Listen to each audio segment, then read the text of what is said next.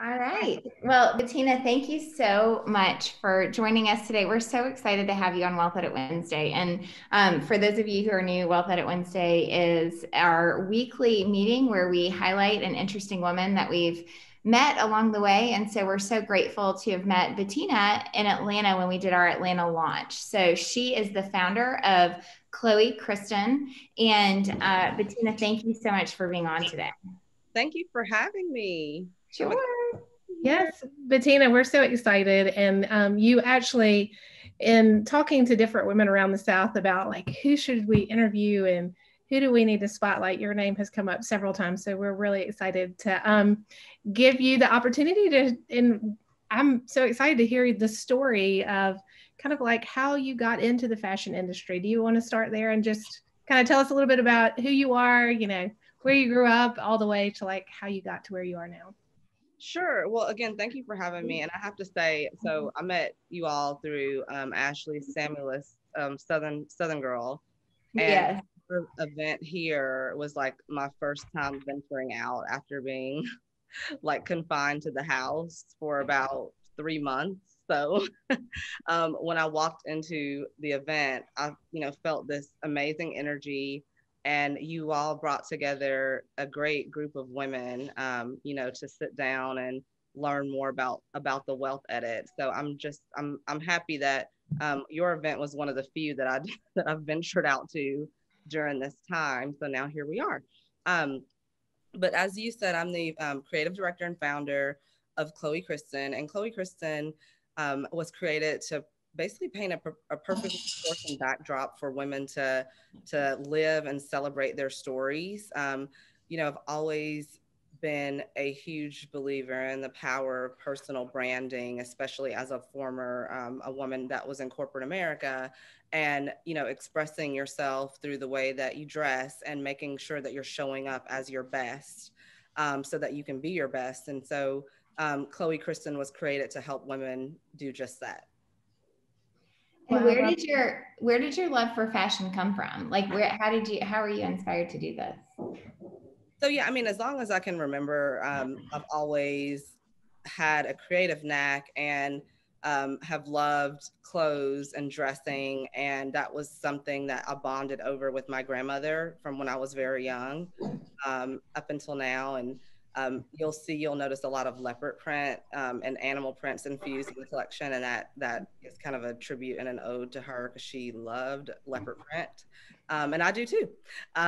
So it started very young, and I went to so progressed through school, went to college, majored in business, went to business school, and even in college I started to merge my love of fashion and entrepreneurship. So I started like a little online boutique catering to college students when I was in college, and I call myself like, I'm like the original girl boss because we used to scour, Goodwill and vintage stores and list things on eBay, like find the vintage like St. John jacket or the Diane von Furstenberg like vintage wrap dress, and then that kind of progressed into an online boutique before online shopping was really the preferred method of shopping.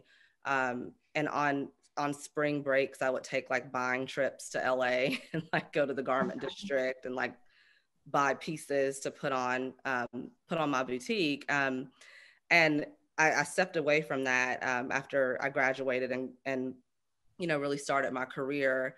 And life led me back to it after I had my daughter.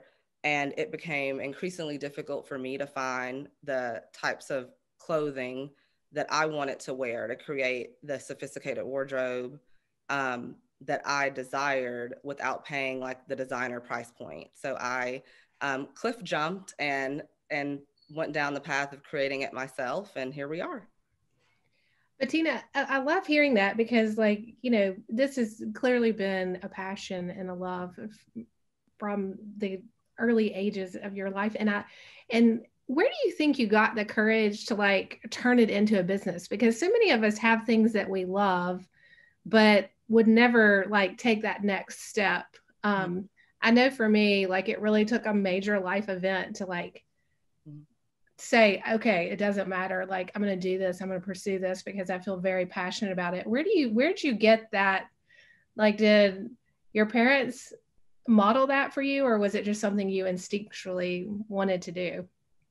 It was definitely an instinct for me. And I do think, you know, kind of like you said, you have these like gifts and these seeds planted inside of you. And for a lot of us, it takes like being pushed off the ledge, like whether it be life events. And so for me, it was a consistent stream of like layoffs, no fault of my own, and just true to a part of being in pharmaceuticals.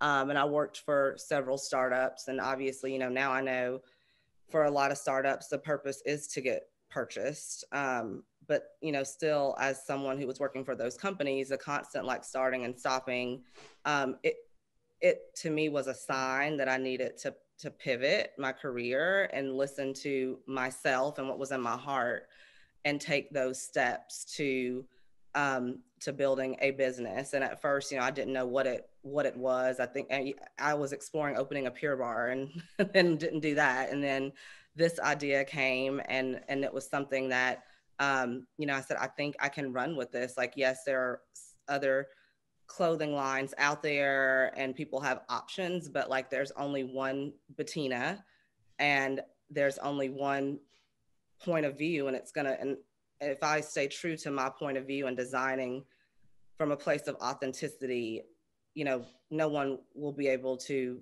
compete with that. I'll just be competing with myself. Yeah, I love that mindset. And tell us, I mean, can you walk us through, for those who are maybe aspiring to build their own clothing lines, what were your steps? How did you, even find vendors to help you, and all those things, and then marketing it, and you've done such a nice job. I knew nothing. I went to I went to business school, so I did not go to design school. Um, I mean, I can sew like pillow covers or things like that, but I research and trial and error. I'm a tinkerer. Like, I like to tinker with things and figure out what works, what doesn't work. I like to learn as I go, and I remember even after I started the business and I was like working up to transitioning full time, like I would listen to all these podcasts, like, how to do this, how to do that, how to market. And I was like, you know what, this is information overload. Like, you can research and listen and read, which you should do that, obviously, but that should not take the place of action. Mm-hmm. And so I was like, okay, well, what do you need to make clothes? You need a pattern. Well, how do you get patterns made? You need a pattern maker. So I found a pattern maker. Wasn't the right pattern maker, and what weren't the best results, but like taking that first step helped me realize like what was working, what wasn't working. And on the third try, I found my pattern maker, who I still use today. Same thing with manufacturing. We started, so a clothing company is it requires a lot of capital, which I did not have. So you start small and you do what you can. And so we started as like make to order. I think that was at a time, like 4 or 5 years ago, was at a time where make to order was slowly being introduced to the market. And you had people that were, very conscious consumers that like understood, and they didn't mind waiting, a few weeks for their product. So started there with like home sewers that had like industrial equipment. And then it was like a couple years until we even had inventory on hand, because it's expensive, and if you make a mistake, like that can be it. So like just working with what you have and starting small. And I mean, if I could go back, like I would have started even smaller. Like I would have probably had like 2 styles, as opposed to 6. So yeah, I mean, there's nothing wrong with just like learning as you go, because one thing I realize is that you never have it figured out. Like just when you think you have it figured out, you're going to have to pivot again or make changes to your systems and processes. So yeah, that's a good word. I had to unmute myself. I apologize. filming from home today with my kids here. But, you know, what I love to hear you say, and actually I got this comment last night from the event, is like how important it is for women to hear your story and to see like how you constantly kind of pivoted as each, you know, circumstance presented itself. So you're like, you know, I've gotten laid off from this job. Okay, what do I want to do? Like, and then following it and like realizing that oftentimes though, sometimes like getting down a road that we realize that we don't want to do is just as important as, you know, finding the one that we want to, like how important that is, and like how we want, you know, women to hear that it's okay to try things and it not work, and then pivot and try again. And like how each one of those steps, you're learning something along the way that's very valuable, but then it's also like causing you to, like, once you find that thing that you love, you're like passionate about it, you're excited about it, you've like, I've tried all these other things. And like how, I guess what I see in your product and when I hear you talk is just the authenticity of it, you know, like you're like, I've tried all these other things and now I'm here and I'm just taking it as it comes. And you and I had a conversation before this call about kind of your word for 2021. I'd love for you to share that with our listeners. Yeah. So I was just like processing the week before last, and I went like I actually grabbed a new journal. I'm like, this is my 2021 notebook. But the word that came to me was intention. Because I was on a call with some women and they were talking about like goal setting and vision boards and things. And I was like, well, we tried that already. And then like 2020 just kind of went off the rails. so like for me, I think what helped my mind frame and like helped me continue to run the business and kind of be calm was like intention. So it came back to me that like my word for 2021 is intention. I think, you know, we can set goals and we can make plans and we get too attached to the way that we think it's supposed to go. So when something outside of us happens, it's really difficult for us to adapt to those changes. Whereas if you're operating from a place of intention, like how you realize how it happens is really none of your business. So that is my word for 2021 is to have the intention of like why you're doing what you're doing, you know? So like, as opposed to saying this month, I want to generate, you know, $10,000. Like maybe I just say this month, I want to serve 10 women and I want to help them feel more confident. Like as they're working from home, I want to help them, you know, make it easy for them to get dressed in the morning, as opposed to focusing on that number and like, this is exactly what I have to do to get here. Obviously there's some of that goes into it. I mean, as a business person, you have to have those strategic plans, but more so making the intention the forefront. And I had a conversation, you know, with even my sales directors. I'm like, let's hire from a place of intention. Like, let's really listen to why someone is saying they want to work with Kristyn. What's the intention? Yeah. And so, you know, I'm hoping that we as a company can even design some programming around that for 2021 to kind of get other women like in that place of operating from intention as well. I just love that so much. And that it's such a good spin on such a hard year too, because it's a word with a lot of depth, and it really does translate into company culture in some ways. I think it's such a good word for that. And you mentioned in our pre-call that you had 2020 and you learned a lot about yourself, but you also learned a lot about your team. So tell us kind of how you've navigated, built a team in 2020, and what lessons you've learned that you can share with us. Yeah, so I piloted a direct sales model program pretty much by myself in 2019. Well, part of 2018 and 2019, because I figured as a new brand who, we don't have like this huge marketing budget to run like ads, like, over and over again. And women, especially at our price point, tend to want to like touch, see, and feel and learn about the brand. And so in order to lay like a healthy foundation for us, I wanted to pilot a direct sales program.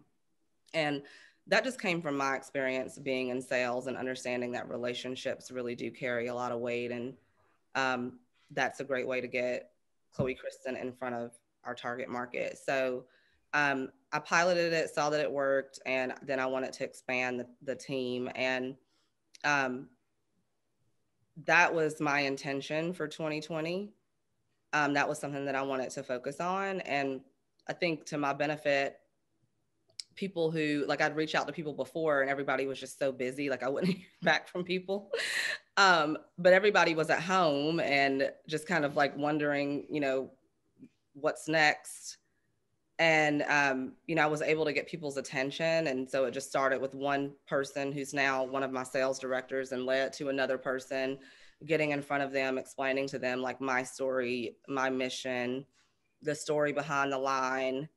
And just kind of making it clear to them like, hey, fashion is changing. Like, gone are the days where, you've got these 500 style collections. It's wasteful. It's not profitable. Like, this is what we're doing now. Like, this is where it's headed. And want to be on the forefront of that. So got their buy-in, and then they recruited women to form the sales team that we have. So we've got, I think, 23 brand stylists. So like, going from 3 to 23 has been a huge shift, and, a huge level of scaling for us. And so I've had to learn a lot about like, how to lead and what is needed from me to, lead the scaling of this business, and what my team needs from me, and, putting processes and systems in place, and what works and what doesn't work. And even personally learning like how to create some balance in my personal life. So one of the things that I've done is like, I've taken my work email off of my cell phone, and I'm like, the first day I did that, I'm like, okay, like the world didn't end, and just, setting aside time to shut it down, like realizing that I need adequate rest. So, I mean, the lessons are endless. So I'm just looking forward to like implementing those and, those lessons in 2021, and continuing to learn and evolve as a leader. Yeah. I love hearing that. And we actually have somebody in our office that does that. Like, his work email is not on his phone. And I think that's so fascinating. When he first told me that, I was like, you can do that? Like, that's wow. But what I love about hearing some of the things that you're saying too, is that you are, as a leader, you're also taking into consideration, like if even if you personally are great at pivoting and moving fast and doing that, you have to consider like how your team is going to respond to that. And I just love hearing that, because it's so important as a good leader to be able to consider not only your own needs, but the needs of your team and how they can adapt to your new ideas, which fits very nicely into the intentional conversation as well. So one of the things that I've loved hearing you talk about is the transition you made with your line and how quickly you did it. I'd love for you to share about that for 2020. Oh my Lord. Yeah. So typically, like if you design almost a year in advance. So like fall, winter 20 was designed. I started to design fall, winter 20, like in October of 2019. And then like samples will be done, by January. And then you'll do your photo shoot and your lookbooks and everything, because you go to market. If you're wholesaling, you show your collection to buyers in February. So that was what we did. And I was really happy with the collection, excited about it. Like we went to New York and went to market. I was kind of like dabbling in, I was like, well, maybe I'll start a sweater collection or sweater category, but I'm not sure. Let's see how many orders we get. So obviously pandemic happens, and I have the sales team now, which came together like at the end of July, early August, and fall is set to launch September, like second week of September. And so, you know, we're like, I don't think that we need the jacquard and the brocade, like A-line dresses or like the lace dresses. Probably should take that out. And, you know, maybe we don't need, you know, all the sheath dresses. We can have it in there, but we really need something. I was like, I want to give my team something that they can actually sell. Like I want to set them up for success. So we decided that the cashmere, like the sweater category, was going to be kind of the way to do that. But we only had, you know, 5 weeks. So 5 weeks to basically design and launch a new category, and then also create these sample sets for the teams to travel around the country for each woman, each stylist to be able to sell from. So, I mean, within a matter of 5 weeks, we launched a new category. At the cashmere has, I want to say about 30, probably about 24 SKUs. And then we had to do all the samples. So, I mean, pretty much almost everything was on time, and like cashmere is overseas. So we had to navigate that. And so it was something that like needed to be done. And I'm proud that I was able to do that, but it's something that like I won't do again for a while. So, but it's also one of those things where I probably would have like dragged my feet if I wouldn't have been forced to do it, you know? So I'm glad we did it. I'm glad it's done. But yeah, we're definitely on like a new trajectory moving forward with lead time. So Lauren, that kind of reminds us of me of Wealth Edit and being online. Oh, I know. We're like, and we're online. But we are now. We're an online platform. So anyway, yeah, it's very much like what we went through. And Bettina, I think your cashmere line, I mean, one of my favorite things about your line from seeing it in person, and it really is worth, I know we're in the middle of a pandemic and it's hard. We don't know whether to get together or not, or in what size group or not. And, but if you can see Bettina's clothes, you will fall in love with them. They're beautiful, the textures, and particularly, I love the cashmere line. That sweater you have on right now is like next on my list. It's so good. And I love the little I do have on a shirt. I wish y'all could see it through Zoom. I mean, like the attention to detail and the quality of it is amazing. And yes, I am in quarantine with my family, and I have on a lovely top that I could wear to a cocktail party, because that's there you go. You can be your Zoom cocktail ready. That's right. I'm gonna wear it all day. And Bettina, you know, that kind of leads me to, because your clothes really are of tremendous quality. They're beautiful. I mean, the moment you feel them, the fabrics are like the right weight, the right feel, the cut of them, the detail on each piece is just like spot on. And like we talk about women and negotiating for themselves and like thinking through like charging what we're worth. And I'm sure the same like thought process is like when you're selling a product. Has that been hard? Like the process of figuring out how much to charge for each piece, because they really are exquisite and above average. Thank you. Yeah. I mean, at the beginning, I had a hard time with that, you know, because you kind of have like where you want to be.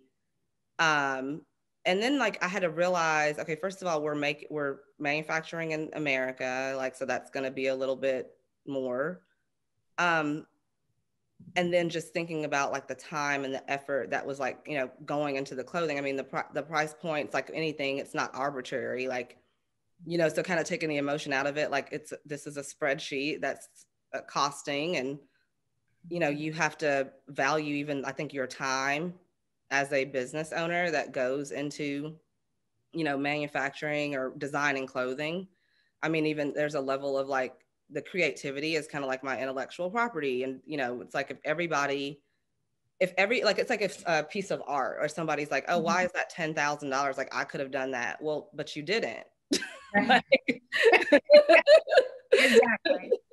So I kind of started, so take the emotion out of it and look at it like that. And just even looking at some of the other things that were on the market that, to your point, comparing like the quality and like the work, the attention to detail that goes into the clothing, and realizing that, Chloe Kristyn, and I don't think any brand should be like, the goal isn't to be everything to everyone. And you find the people that really appreciate like the work and time, the attention to detail that goes into your clothing. And those are the people that will support you. And, if you can't find anybody, I mean, obviously I think that you have to look at yourself, but once you put it out there, if you're able to get some traction in the market, I think, that validates the price points and the work that you're putting into the clothing. And so, I think also like women, we talked about on our call, we have a hard time like asking for what we know we're worth sometimes, like even if you're a service-based business or even if you're putting a product out there, whereas a man, it's like it could be an arbitrary, $1,000, and it's like, well, that's just what it's worth. And, so I think that it's definitely been a lesson for me to become like more comfortable and just really asking what I know our product is worth. Mm-hmm.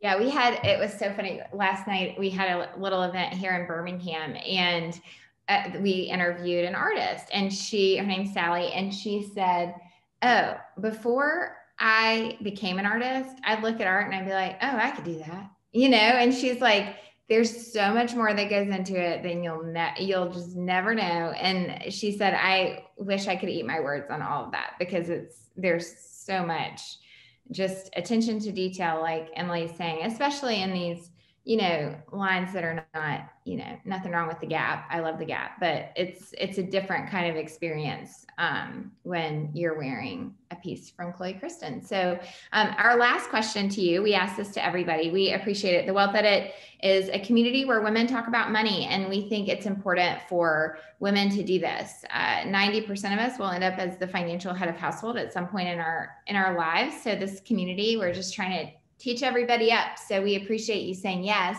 And we're wondering why you said yes to the Wealth Edit. Yeah, I mean, so especially as a woman being raised in the South, like, we're taught like you don't talk about money and that's taboo. And women, we have a wage gap, obviously, in this country. And, even between demographics, like, white women versus Asian women versus Black women, and what we're paid and compensated, or what we even think we should ask for. And really the only way to close that gap and to educate yourselves is to talk to one another and have those conversations that have been ingrained in us as being taboo. Mm-hmm. And it's something men talk about it way more than we do. So I definitely saw value in what you were offering and creating that space where women could have those conversations and learn about our finances and building wealth, and learning from you and different strategies from one another. Yeah. Well, we appreciate you so much. And we are going to have Bettina in our office tomorrow. So if you are in Birmingham and want to stop by, she'll be here from 10 to 2-ish. 10 to 4. 4, even better.